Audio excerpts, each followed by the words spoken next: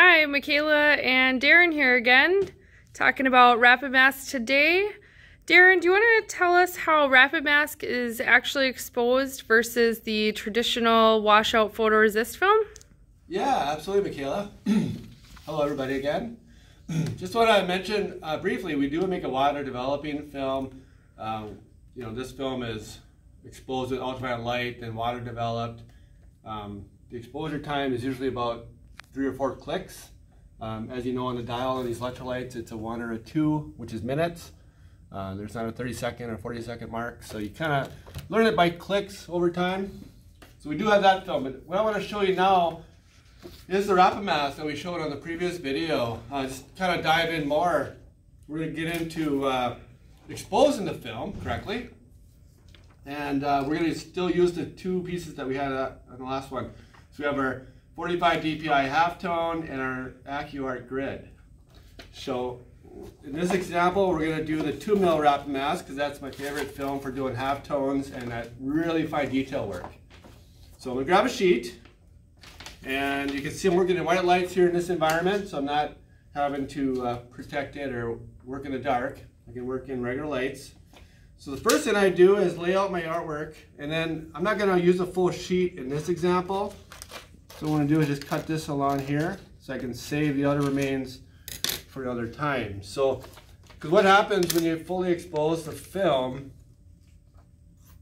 is you can't use it. So I'm going to use these scraps for later on. So here's my 2 pieces. I'm going to take this film, and since I'm not going to use it for a while, I'm going to put it back in my box and protect it from UV and whatnot.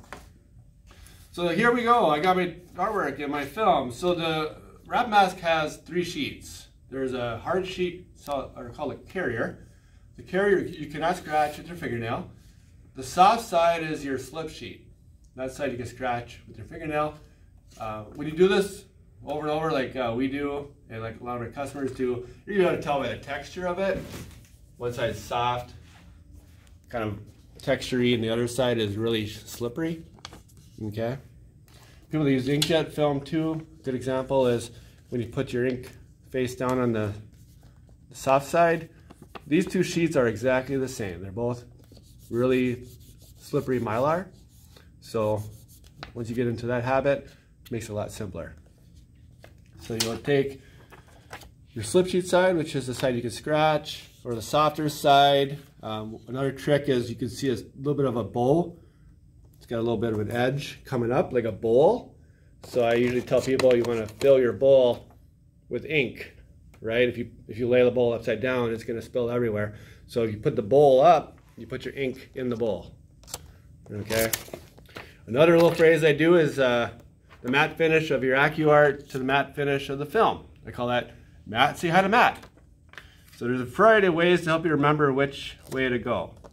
The way that's important is when you put it down on your piece, that's how it's going to look. So you want to make sure your artwork is right reading. Okay? So the next part is you put it on this electrolyte pad. And Michaela, if you could look here, when you get an electrolyte pad, it's going to come with the black mat and a cylinder, but they're not hinged. I recommend putting a piece of tape across to hinge the mat to the cylinder, so that way it's a lot easier to use. You're not going to lose the mat, and very, very simple. Yeah. Darren, what tape works best for taping the mats onto the cylinders? Any type of masking tape works fine. As you can see, I use painter's tape on this one. So any kind of masking tape, I've seen people use clear tape. Any kind of thinner tape. You don't want to use the really wide stuff because you don't want to really cover up too much on your cylinder. So I usually get like the 2-inch wide tape at the most. Okay, great. And another thing you'll notice with your electrolyte pad is leave it unhinged on the opposite end. So you keep it laid out flat, or you'll kind of like, leave it loose when you're not using it. That'll extend the life of that pad several years.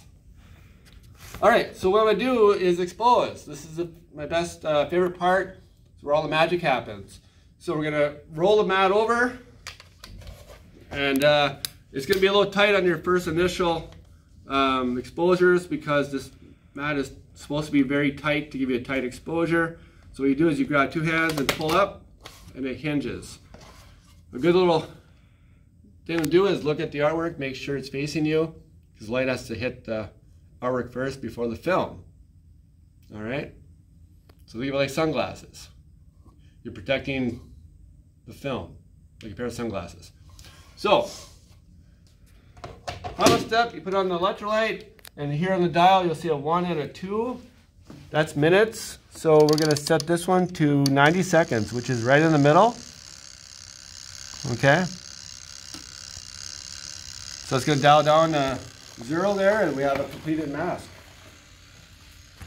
So, the liberty of technology.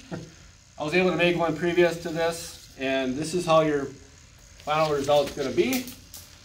So you can see that the light went through the clear areas, and what happens in the process is the light will first hit the glue, dissolve the glue, so there's no glue whatsoever on the film. The next step is it's going to turn the film dark.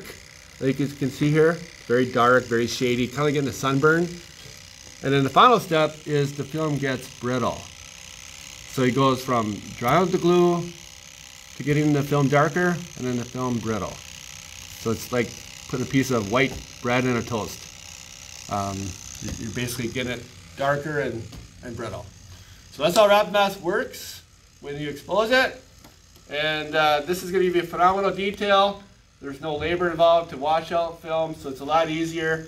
You can see how much space it takes up in your home, your business. You can do this right at your office desk. So it's very simple, but the detail capability is phenomenal, better than any process in the world. So hopefully you'll have time to try a piece or two and call us any questions. Great info, Darren. Thanks, and for everyone watching, stay tuned for our next video on application.